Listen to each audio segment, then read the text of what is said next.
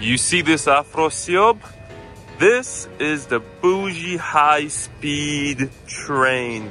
If you can, get it, but you have to book it in advance because it sells out quick. But that ain't the train that we're taking. We're gonna be taking that train behind it.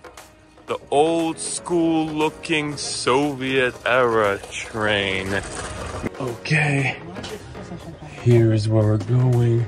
We have spot 14, if we find it. This is it. This is what we call luxury. Here's where you stick your shit. You open that up. Boom, that just opens up. Stick that in and you're done. So you'll be sharing the luxe compartment with someone, but it's not so bad. You get some things for your tea, you get mirrors, you can hang up your stuff over here, a little space over here.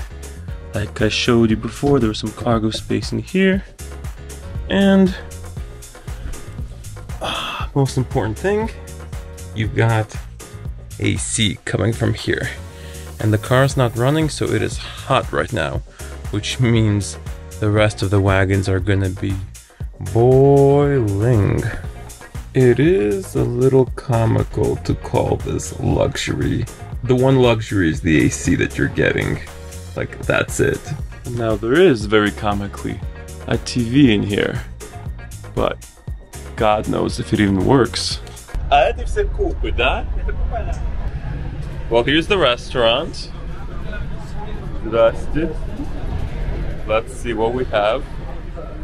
Well, here's our old Soviet-style restaurant. Clean table. This is our package of sheets and the like. We got some clean sheets. We've got a little hand towel, look at that. Then these bad boys open up. You stick your towel right there. Now you're traveling like a first-class Soviet citizen and not like a third-class peasant.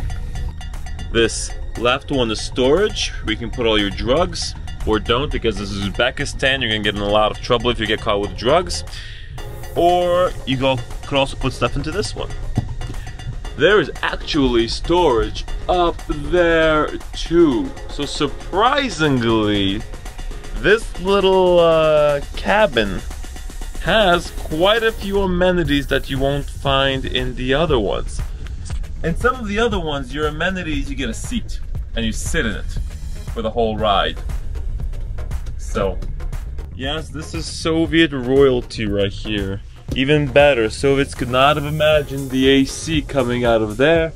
They could not have imagined these outlets over here.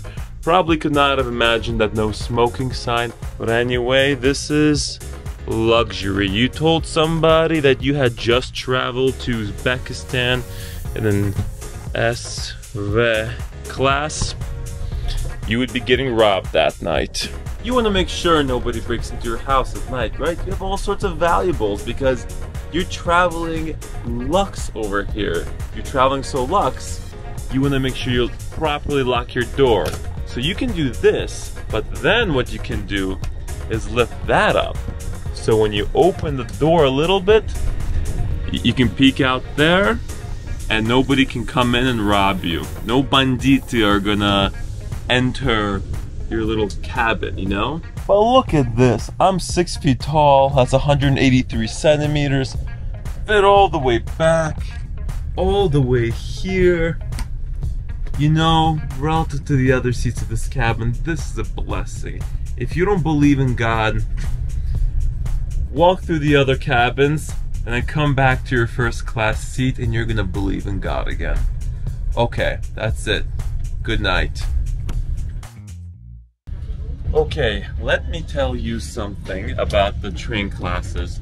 There's the SV, which is the luxe. There'll be 9 cabins. There's gonna be 4 people per cabin. Whoa. Okay.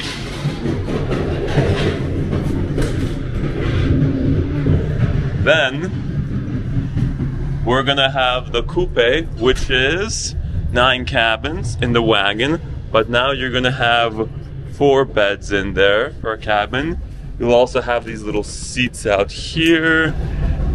They're gonna have nice power outlets with them, and these are cheaper, so these are basically the second class tickets. So the SV are the first class, the coupe are second class.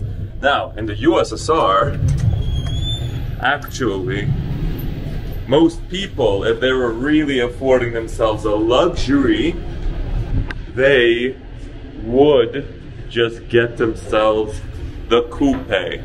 If you were to get an SV ticket, that was really something else. Then there's always, well, the restaurant cart. You can get dinner, you can get breakfast. But before, people, what they would really do is they would bring their own foods, because, well, the breakfast was always super expensive and wasn't considered that good. And then the third class is called Platskartny, which is basically dormitory style buildings, left to right. There's 54 of them, and these are always for sure the loudest, because this would be the people who traditionally, for example, they might go somewhere, work for a month, and then they would take a month off. But what they would do during that time is they would be, you know, at nighttime, during the day they would be drinking, and at night they would be during the day they would be working, and during the nighttime they would be drinking, partying, hooking up, finding like hookers, prostitutes, and so they would always be really, really loud. That's called Platskartny. Let me show it to you.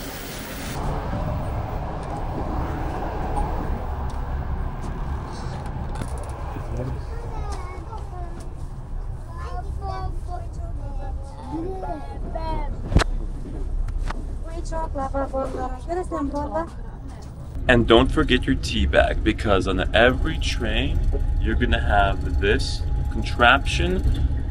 All you have to do is put your cup underneath, you turn the little valve, and then you're gonna get boiling water coming in, and you're gonna be able to have some tea. 14 hours later, we are here. Most important tip is when you're on this long train, well, besides sitting in the Lux cabin, make some friends.